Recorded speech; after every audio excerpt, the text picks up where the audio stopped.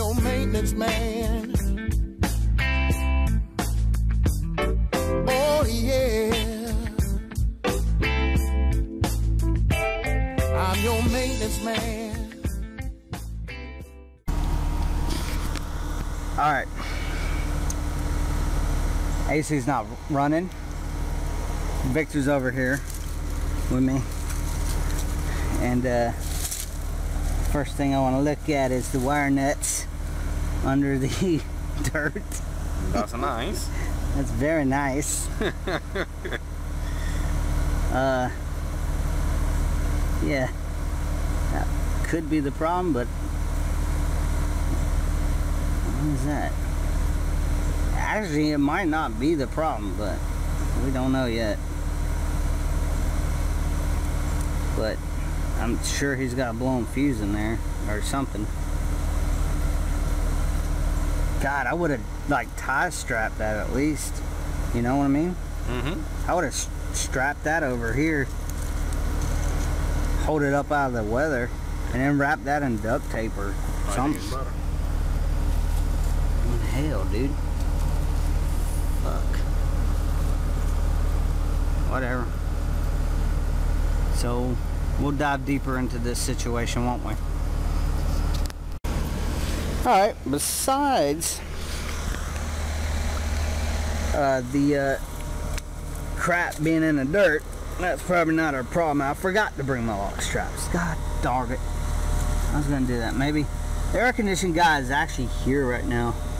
But since this is pulled in, I don't think this is going to be our problem.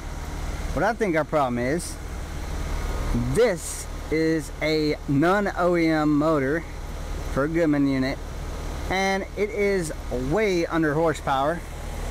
Seems like it doesn't match these bolt holes, which it should. And I'm looking through, and I can barely see. Maybe I can see, but this is a tiny little motor, man. Tiny. I'm trying to find the horsepower here. Hold on. I want to make sure I get the right horsepower for you. 1.6 horsepower, man. No way. No way, dude. That motor right there belongs in a P-TAC. Man, not on this shit. So, yeah, I wouldn't be surprised if the motor's burned out. So, let's fire it up, see what happens. Bet the compressor comes on. I haven't done this since you saw me last pull the wires out. And then I pulled this out and said, let's let it cool off, because it had a good, decent amount of heat coming out of it. It was in thermal overload, probably. Hopefully we're right. Let's give it a shot. That's what we're going to diagnose. Hey! What? No! Jeff, you savage, you. So yeah, I had the other tech here that was in the other video. He's, make sure I'm not radioing this. He's kind of new, but you know, he wants to learn too, so he kind of shadows behind me, and I was, okay, what do you think's wrong? And I already knew that, you know, I was like, well, we can go get a capacitor, and this may be bad contactor, you know, nothing's getting power. It could be a defrost board. Maybe the fan's not coming on because the defrost board is bad. You know, there's still other reasons that this is bad, but I'm telling you right now, this is underrated. This is not an OEM motor for this unit. There's no damn way. I've seen these. It's a GE motor.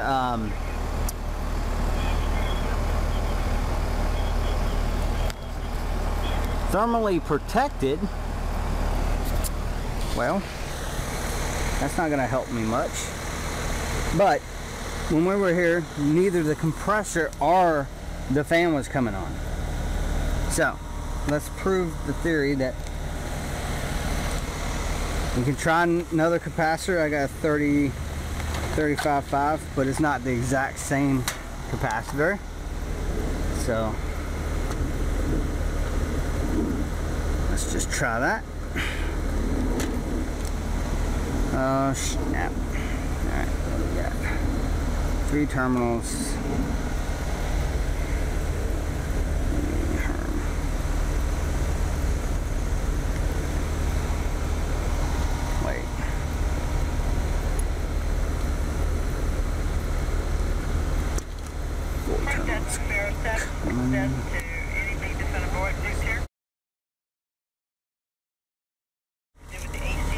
Would like for a maintenance personnel to report to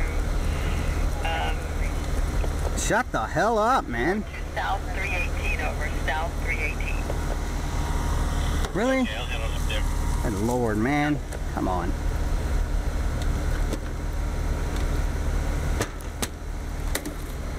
Gosh almighty. Stupid. Man.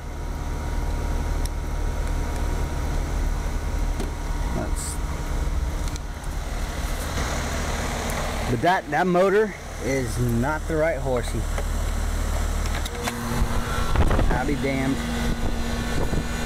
Well, that thing's gonna get hot, and I gotta come back with pipe strap, put that back in there, and take the old one out.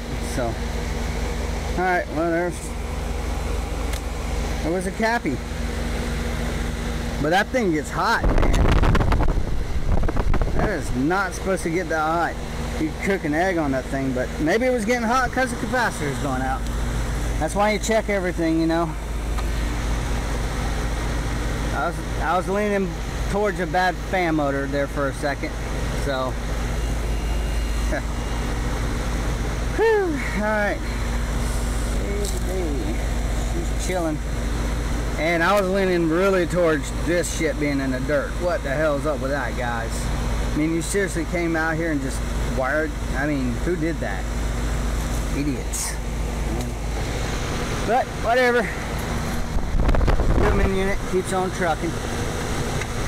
Keep on tripping. Yeah, I'm home, so no point in all that. We'll just get this capacitor out of here, and we might be able to get that other one. Oh shit! Get that other one in here. Look at that. From that tiny little one, this big ass unit. You know, without touching the.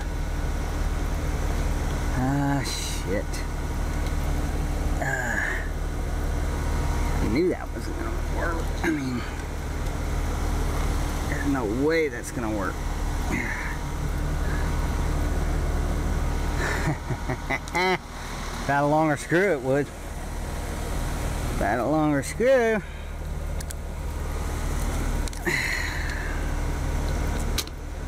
I don't like the droppy capacitors because I'll be the one that has to work on it next.